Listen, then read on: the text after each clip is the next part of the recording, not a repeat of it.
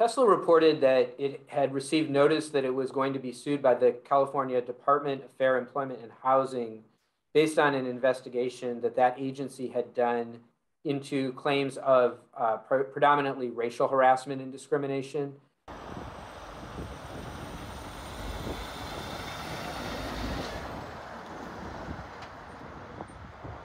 So what that tells us is that the DFEH must have received an extraordinary number of complaints and or that these complaints were particularly egregious and compelling to motivate the agency to take this fairly extraordinary step.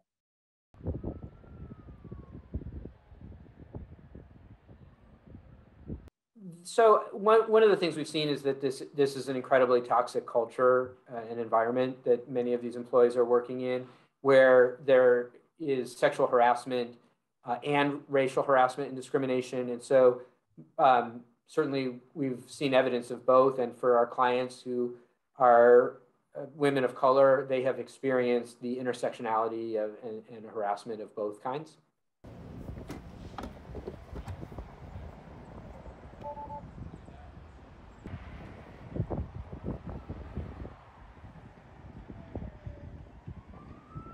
But it's not at all surprising to hear that workers might be experiencing both types of harassment because they stem from the same basic problem, which is a corporate culture which tolerates disrespect and discrimination and harassment against and among its employees. And it really calls into question the tone at the top of the company that would enable people at the lower levels of the company to believe that they could perpetrate this kind of widespread systemic harassment and discrimination with impunity.